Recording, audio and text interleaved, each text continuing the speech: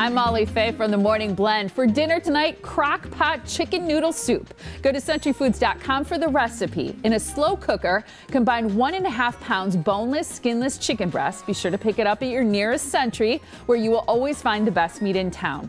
Also add 1 large chopped onion, 3 peeled and sliced carrots, 2 stalks diced celery, fresh sprigs of fresh thyme and fresh rosemary, 3 cloves minced garlic, 1 bay leaf, and some kosher salt and fresh ground black pepper. Next, pour in 10 cups low-sodium chicken broth. Cover and cook on low 6 to 8 hours. Remove the chicken from the slow cooker and shred with 2 forks. Discard the herbs and the bay leaf.